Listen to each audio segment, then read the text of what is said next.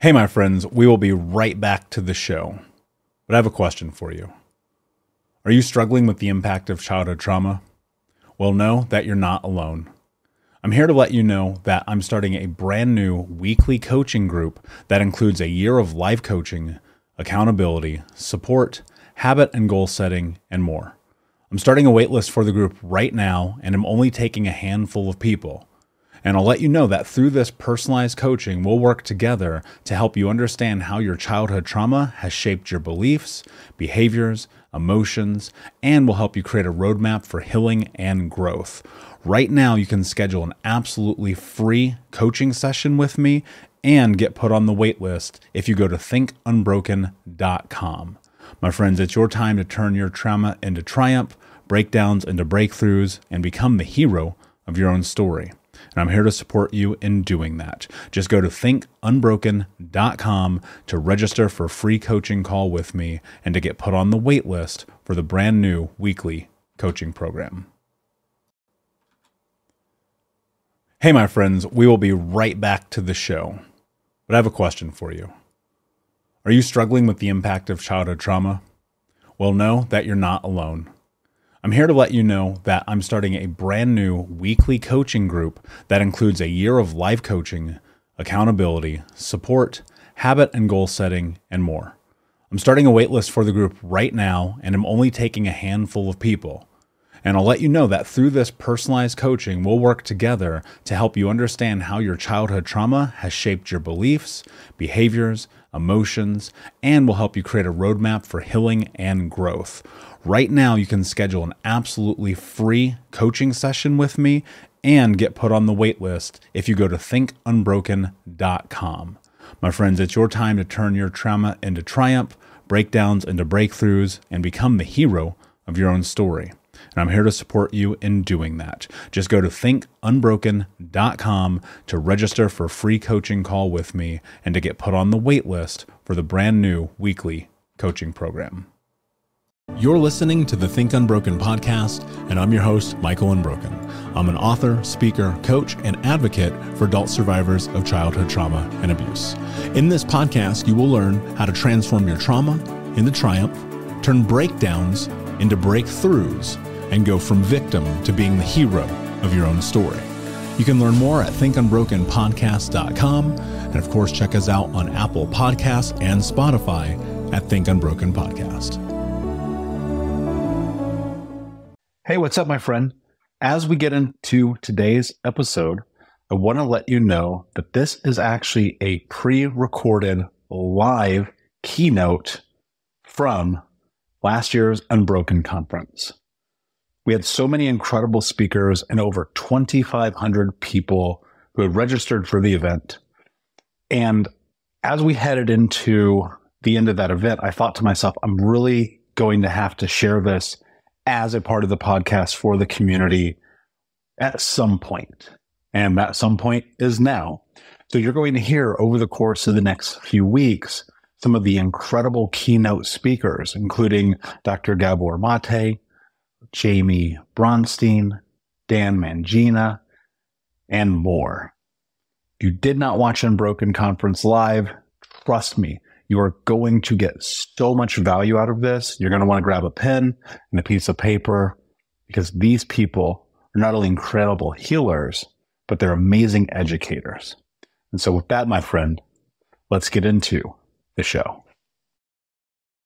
So I'm just going to speak from the heart, and I do have some bullets that I definitely want to make sure that I get to. And if for some reason I don't get to everything, there are more opportunities which Michael will let you know about at a different time. Okay, so I wanted to start with just saying thank you so much to Michael for asking me to do this.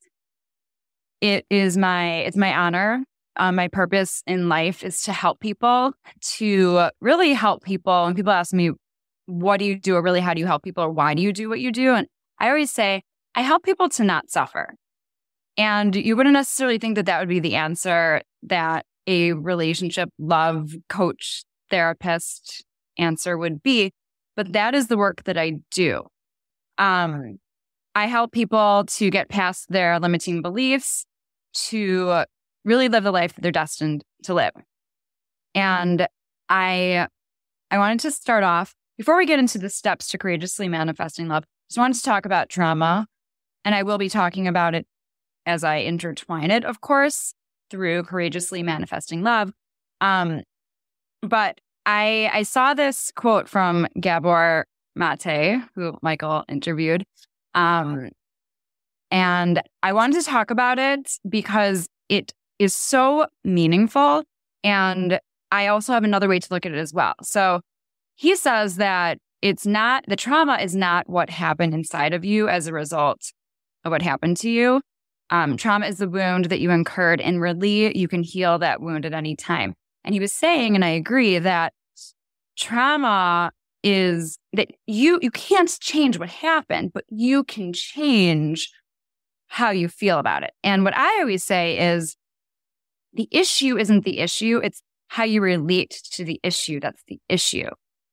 And with that said, I just wanted to bring up a book that was very pivotal and life-changing for me, and it's called Untethered Soul. I don't know if you guys have heard of it, but it's by David Singer, and I 100% suggest you reading it, because the greatest gift from that book is kind of like what I was just saying, which is that something can happen to you in your life, but it's the meaning that you put on it.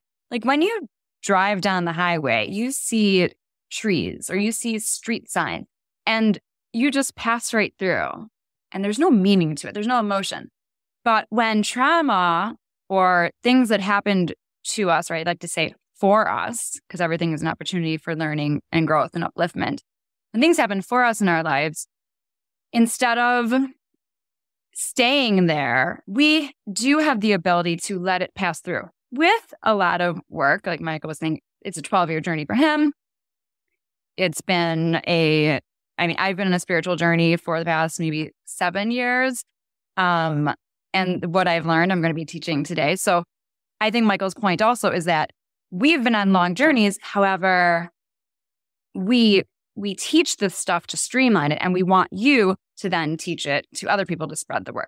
So highly recommend that book. Wanted to just talk about trauma, that little, just overall in general, before I get into manifesting love. So, and also one more thing about that, there's something called a samskara. So I've put together kind of all these different ways of looking at trauma before I get into my topic. So a samskara is crystallized energy. And the thing about crystallized energy within our bodies is that it's crystallized until we start chiseling away at it. And I'm going to talk about that throughout my talk right now, about how unless we do something about this trauma, this unresolved issue, this negative narrative within us, it's not going to go anywhere. And subconsciously, it pretty much prevents us from living our best life and living the life that we're destined for. So with that said, now I'm going to start with the steps to manifesting love.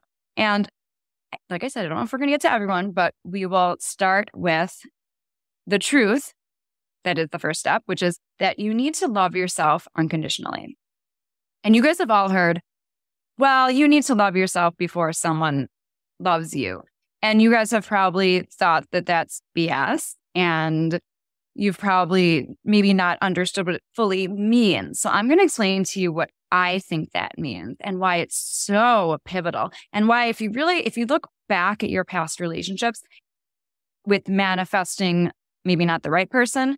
And by the way, this whole talk can apply to even if you're already in a relationship. Everything I'm going to talk about, everything that's in my book, which I'll talk about, can apply to whether you're already in a relationship or not. It can apply to your career. It doesn't matter. All of these manifesting steps can apply to everything. So the reason why it's important to unconditionally love yourself first is because our outside experiences are a reflection of our inner reality, meaning that what's going on inside of us, we will literally manifest that reflection of it.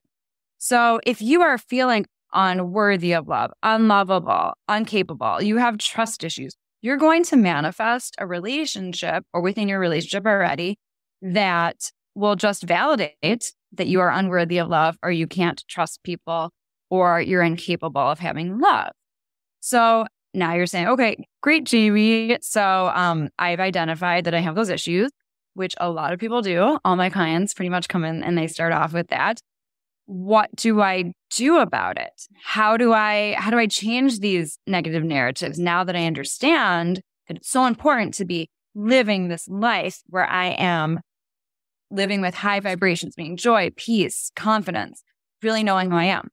And the way to do that, one of the ways, is I have something called compassionate self-forgiveness. And like Michael was saying, he learned things and he passed them on. I learned this from spiritual psychology school. So compassionate self-forgiveness. It's an exercise that is in my book. So if you don't catch on to this now, you can get my book. It's called Manifesting a Step-to-Step Guide to Attracting the Love That Is Meant for You. So this is what you do. You close your eyes. You put your hand in your heart. You identify what the misbelief is, what the judgment is, what the thing that just is not true is. So you'd say, I forgive myself for buying into the misbelief that I'm unworthy of love. And then in a session, I would prompt my client to say, what is the truth? You can do this in line at Starbucks. You don't have to put your hand in your heart and close your eyes. You can do this walking down the street. You can do this anywhere. And then you ask yourself, what is the truth? And the truth is that, of course, I'm worthy of love. And at this point, I want to tell all of you that it is your birthright to have love in your life. There's no way. I have so many clients that say, but this, but that. And I say, do you really think that God said every single person on this earth is worthy of love and is going to have love except for you? No, everybody is worthy of love. So whatever, getting back to the exercise, whatever your unresolved issue is, or whatever your misbelief is, you say, forgive myself for buying into the misbelief or forgive myself for judging myself as unworthy. What is the truth? I am worthy. And you can do this with anything. Whatever your unresolved issue is, or whatever your misbelief or misinterpretation or limiting belief, anything is, you turn it around.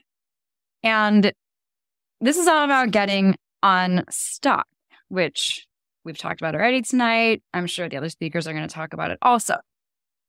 One of the problems with trauma is that people feel like a victim. And what I want to offer to you is that it's important to get out of victim mode. Going along with everything we're talking about with this first step of manifesting love, you need to get out of victim mode. And why is that? For the same reason that I was just saying. It's because our outside experiences are a reflection of our inner reality. So if you identify as a victim, you will manifest experiences and experiences and people that will reflect that you are a victim. So once again, the way that you get out of victim mode is to first acknowledge, okay, I've been identifying as a victim. You want to go from victim mode to thriving mode. So you can do that compassionate self-forgiveness with that. I forgive myself for buying into the misbelief that I'm a victim. What is the truth? I am a beautiful being that is worthy of everything in this life. I am empowered. I am strong. And I'm not going to let my past determine my future. It's about making that choice. So, and Michael has talked about this also already. Make that choice to start today to say, okay, this happened to me, this happened to me, this happened to me. This was up. This sucked. I did not sign up for this. But what am I going to do about it?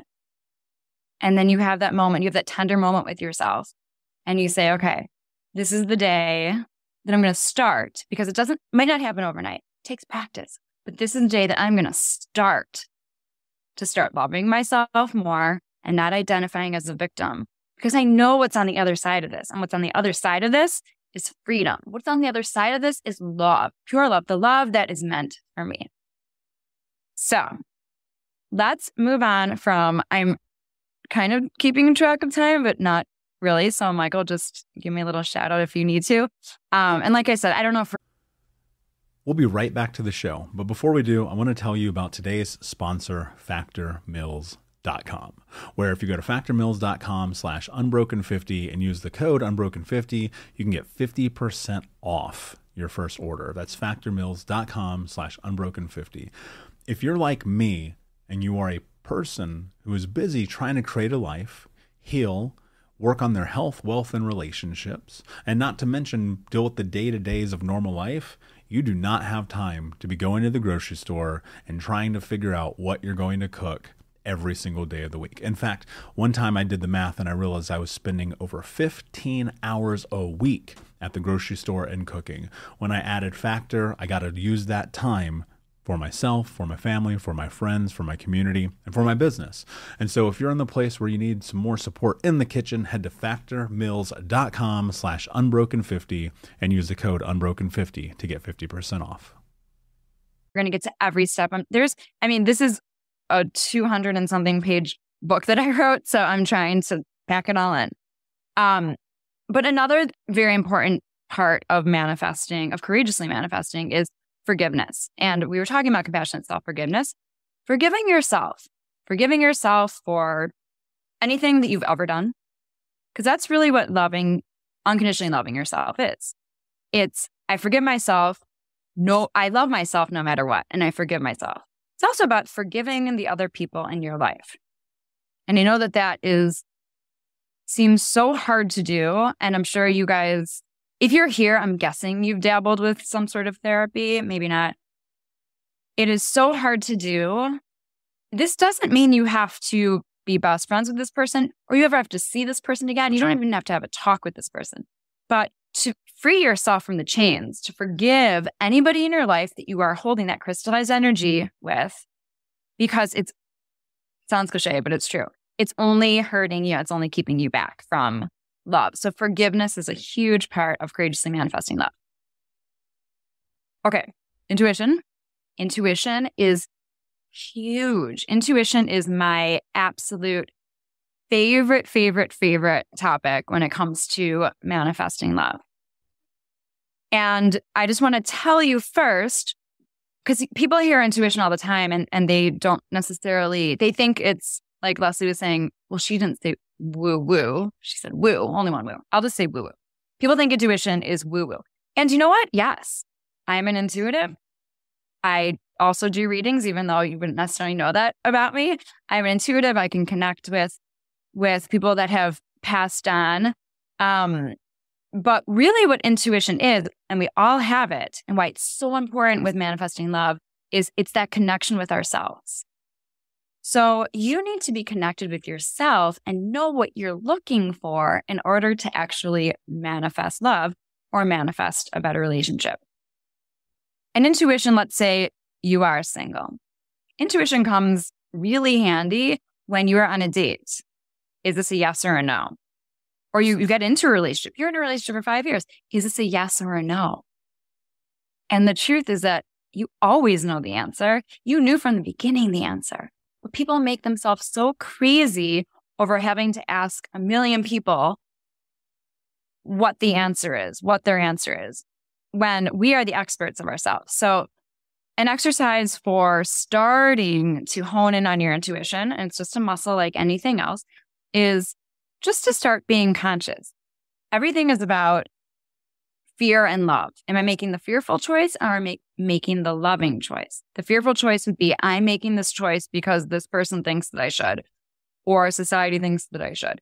But the loving choice is, I know what makes me happy, and so I'm going to make that choice. And so with love, and love is why we live,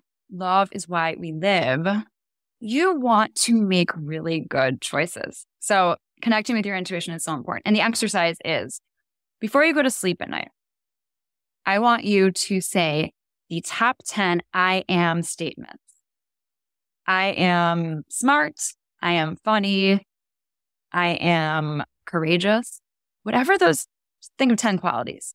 Say them before you go to sleep at night.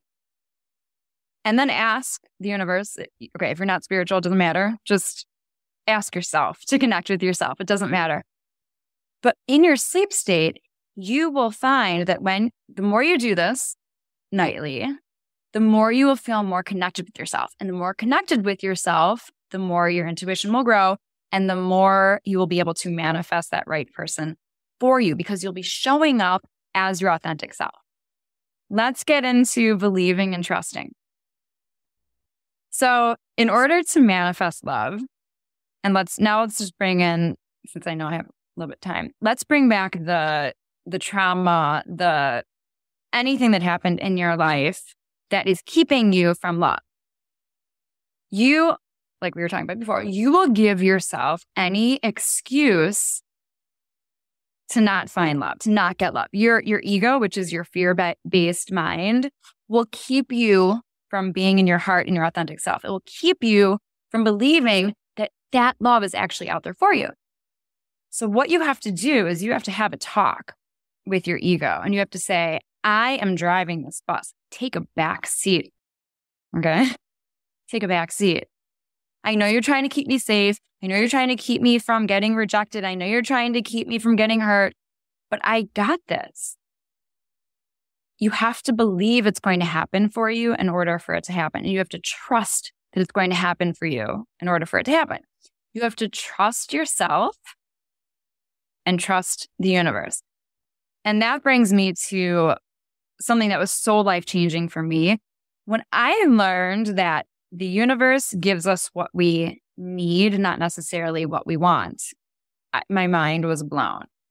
So if you can say, okay, I understand that this is what I want, but I'm going to trust. I'm going to trust in some higher power that whatever needs to come into my life will come into my life. Then that will bring you that which is supposed to come into your life. And I personally believe that everything is all planned out. It couldn't have happened any other way, which is, I know for all of us, so hard to believe. I also believe we choose our parents. So this is kind of a hard concept to wrap your brain around. But if you can have pure acceptance of everything that has happened to you, and I feel like I'm getting in a little bit of a segue, but I feel so strongly about this because acceptance, what I've learned from my spiritual teachings is that acceptance is really the first law of spirituality. Acceptance. As much as you hate it, as much as you wish it could have been different, acceptance. Because acceptance makes you free. It frees you. So getting back to believing and trusting. Believe and trust that it's going to happen. And the next step is to visualize. Actually see, whether you're already in a relationship or you're going to manifest love, actually see things getting better. Actually see that person in your life. Let's just address the single people. So from as simple as, if you're single, undo both sides of the bed at night. Actually live as if that person is already in your life. If you're pouring yourself a glass of wine or setting the table for dinner, invite your future or present person to the table also. This is getting a little woo-woo. However, you can talk to their soul, meaning like, before you go to sleep at night, how was your day? And for some of you, you're like, what are you talking about? But I know that there are some of you that do like this stuff, so I'm just going to say it anyway. So live your life as if that person is already in it. And that also brings the confidence to your life. Like I remember years ago, I was some early 40s, okay, now, but a long time ago, I was a teenager and I remember just feeling a little insecure.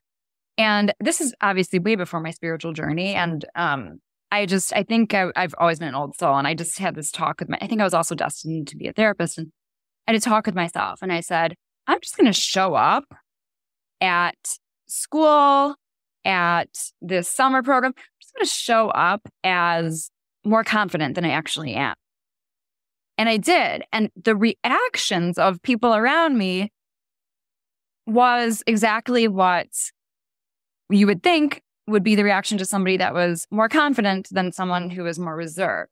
So live as it. When you live as if something is actually happening, it literally happens. People react to that. So if you live as if that person's already in your life, it just helps the universe bring that person closer to you and in a faster fashion.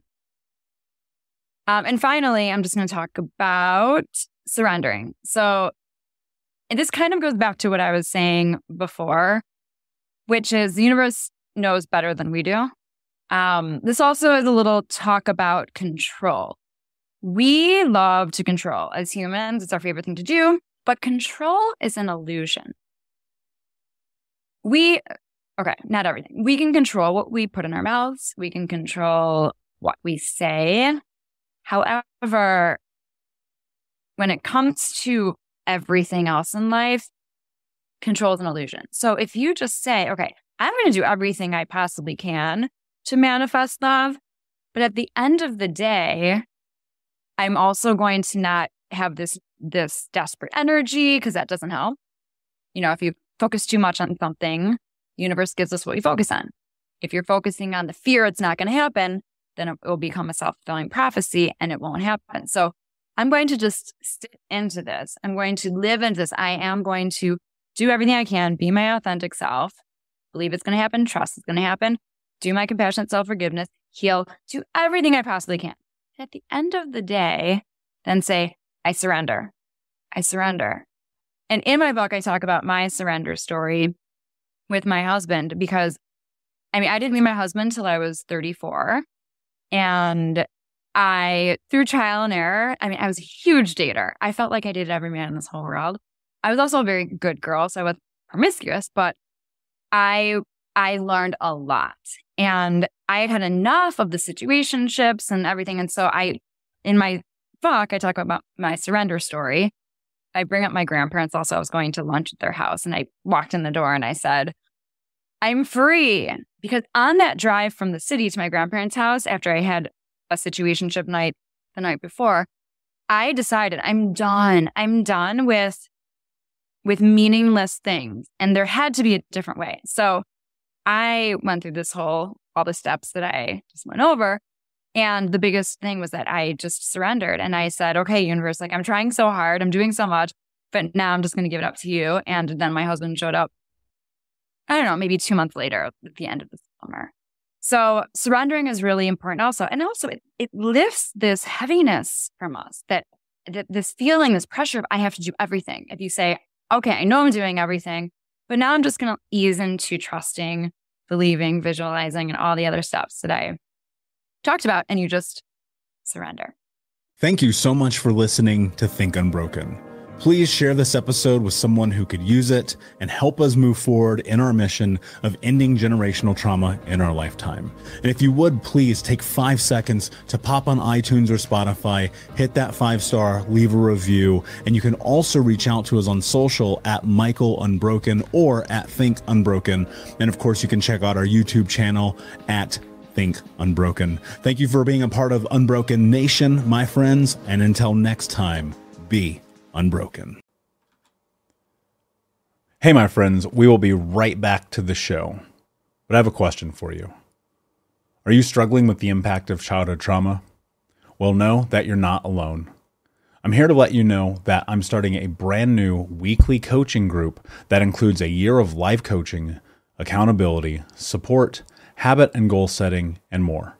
I'm starting a waitlist for the group right now, and I'm only taking a handful of people. And I'll let you know that through this personalized coaching, we'll work together to help you understand how your childhood trauma has shaped your beliefs, behaviors, emotions, and will help you create a roadmap for healing and growth. Right now, you can schedule an absolutely free coaching session with me and get put on the wait list if you go to thinkunbroken.com. My friends, it's your time to turn your trauma into triumph, breakdowns into breakthroughs, and become the hero of your own story. And I'm here to support you in doing that. Just go to thinkunbroken.com to register for a free coaching call with me and to get put on the wait list for the brand new weekly coaching program.